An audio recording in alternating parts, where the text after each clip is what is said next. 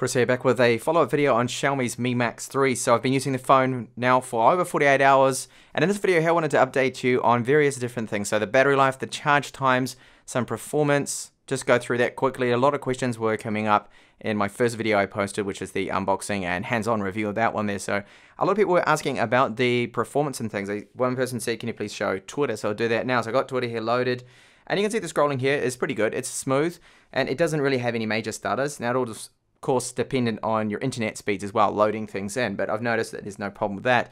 But what I am still seeing is that full gesture lag sometimes. So when you're going through various different apps, it just pops up and creeps up now and then. You can see at the moment I've got, it's hard to see there, but 1.7 gigabytes free. Now if I just get out of that and show you, of course, open camera that I demonstrated in my video.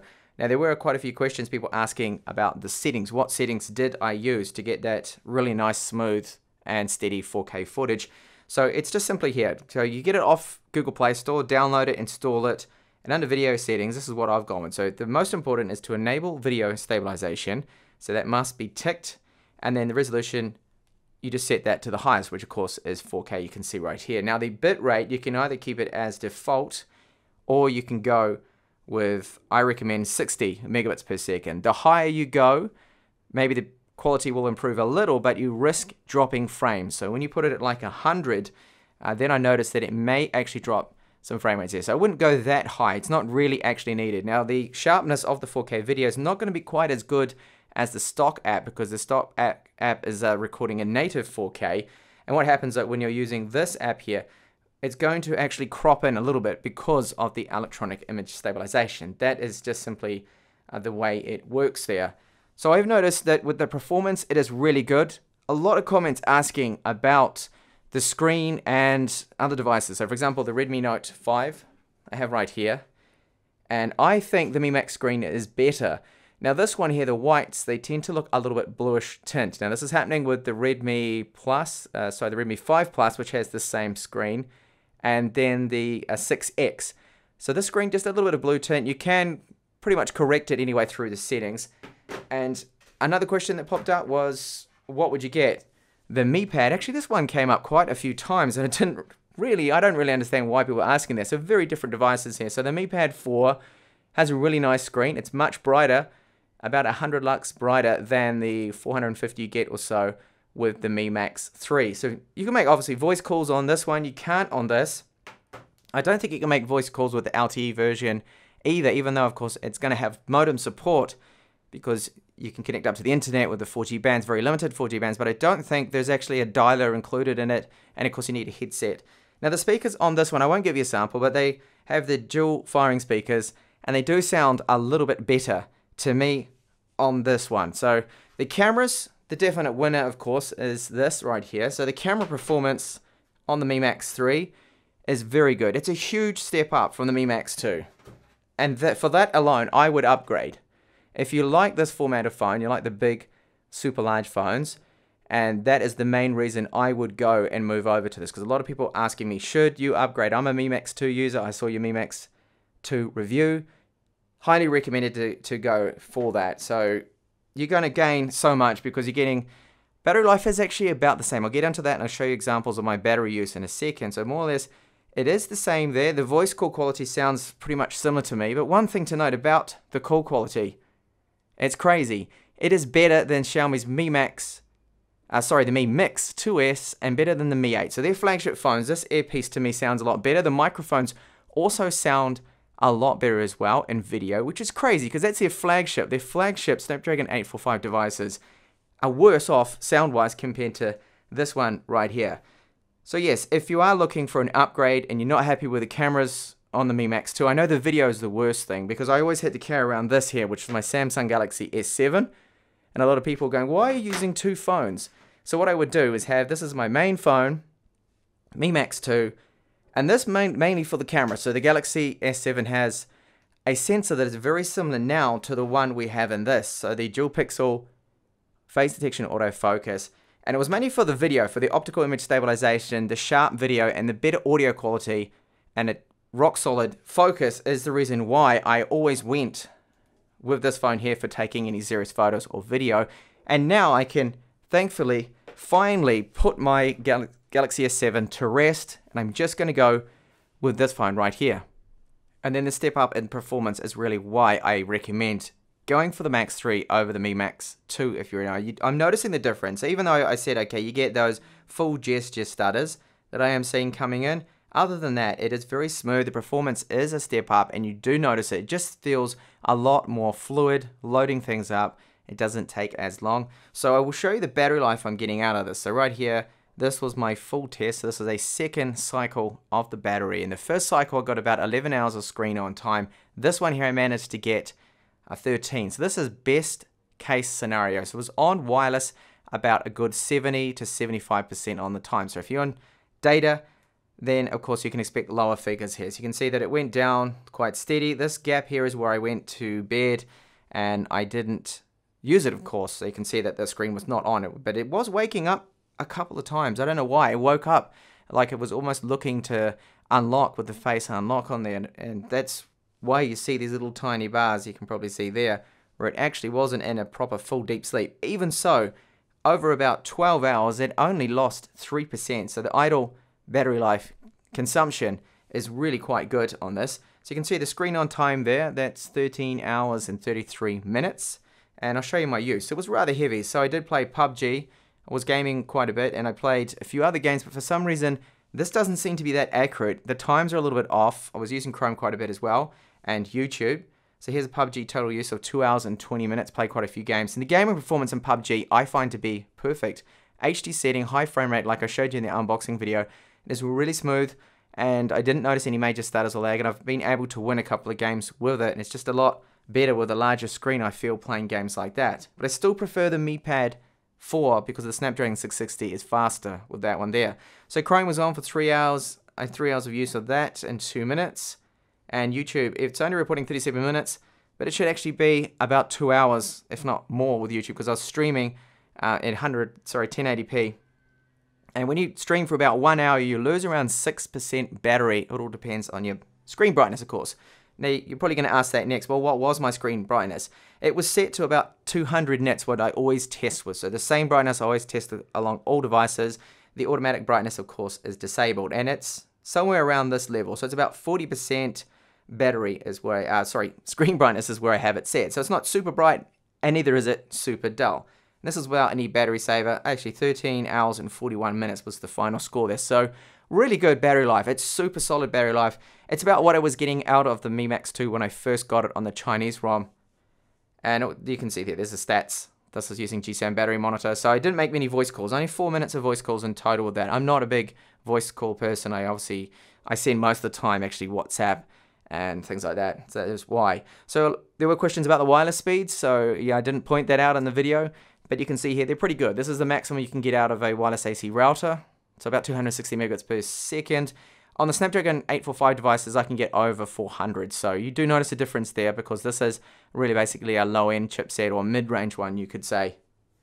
And 4G speeds as well are fine. Signal strength is fine. And as I mentioned before, the call quality better than the flagships from Xiaomi.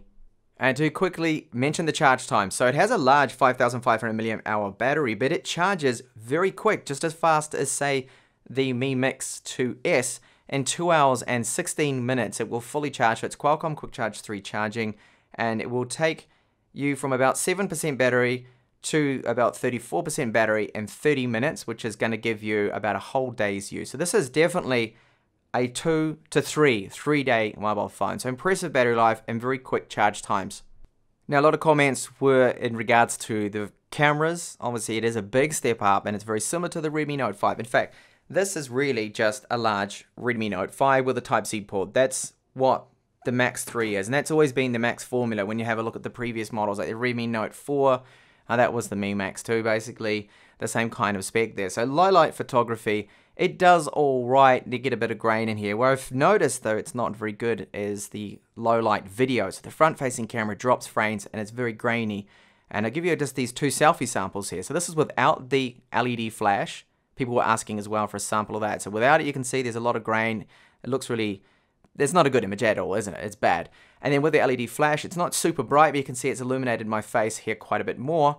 And it gives you just a little bit better detail, but still a bad photo. Now this is in pretty much darkness. It was 11 p.m. at night when I took this photo. Now I'll give you a sample for video right now on the front-facing cam.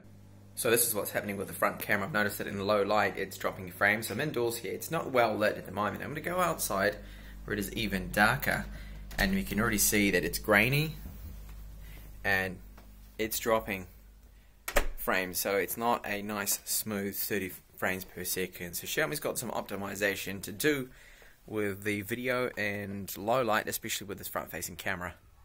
And this is a sample from the rear camera now, so it's about 11:30 p.m, so very dark. I've turned off most of the lights outside and just left one on, so you can see that it's not great, and it never would be great. Even with a flagship camera, this is not going to come out amazing. At least it's not dropping any frames like the front-facing camera. I have noticed though, however, that the focus, it doesn't tend to be as good as it is in daylight, of course. Here it seems to struggle a lot more. So this video is now being shot in 60 frames per second. I know my video is encoded at only 30 frames per second, but the point is just to show you that the focus is not as good as the 30 frames per second focus. I'll put my hand up now, you can see it all.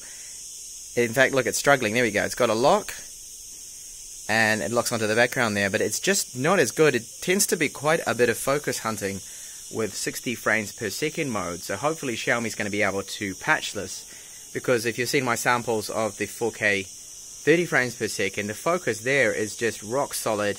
It doesn't do that hunting, as you can see now, when it pulses in and out, which is really quite annoying and really does ruin the video.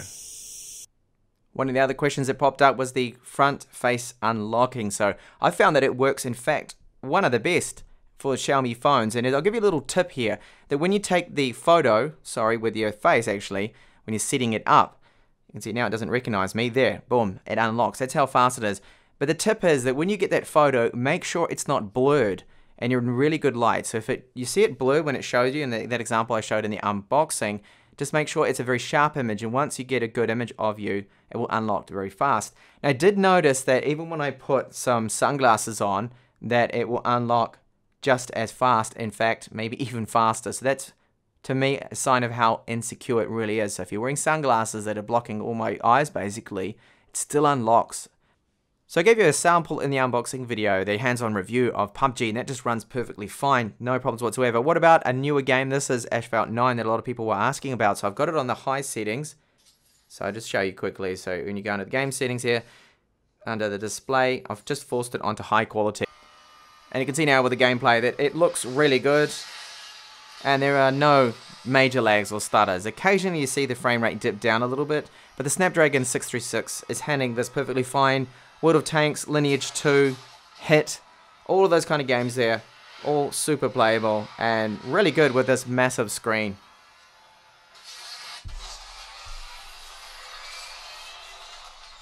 Another question that cropped up was the speakerphone. So in calls I did test it out and I had the speakerphone on, and it works just as good as the Mi Max 2 right here. No problems with that. I can hear the other end fine, and they can hear me, which is the important thing. So the mics are working with the loudspeaker really good. And while I'm showing you the bottom of the phone here, this was another question that was asked a few times, is the bottom chin bezel, the bottom bezel, is it shorter? Well, you can see here that it is shorter than the Redmi Note 5. You can see there's a difference there of approximately 2 millimeters or so shorter. And that just gives, to me, the Mi Max 3 a little bit of a better look to it, in fact, not having that chin so tall. So there we go, the Mi Max 3 for me is a really good phone, and this is going to be my new main phone. I am going to leave this behind, which is my, here it is, so many phones around. The Max 2, I'm going to end up probably just selling that one off because I'm only using this phone now. So you've got really good battery life. It's amazing. You're going to get about 3 days at least out of this, and if you're continually using it, and you're a very demanding user, then expect screen on times above 10 hours, as long as your brightness is not too high and you're not recording lots of video. So the weakness of this phone really has to be low light video on the front facing camera, dropping frames. This can be fixed with software, but I don't see the actual quality of selfies improving in low light. They're not really that good at all. Rear camera as well in low light doesn't look amazing. 60 frames per second video in 1080p is great to have, but the focus is all over the place. And then that occasional UI full screen gesture lag that I have seen that has popped up a few times. It's not always there, it just rears its ugly head now and then. It's not a major for me, but it's a really just a larger version of the Redmi Note 5 Pro, which is a fantastic mobile. And of course, this just has the Type-C, better battery life, and the cameras, they're very, very similar. So similar, in fact, that I will not be doing a comparison. Thank you so much for watching this follow-up video of Xiaomi's Mi Max 3, and I do hope to catch you back on the channel with further up-and-coming videos. Bye for now.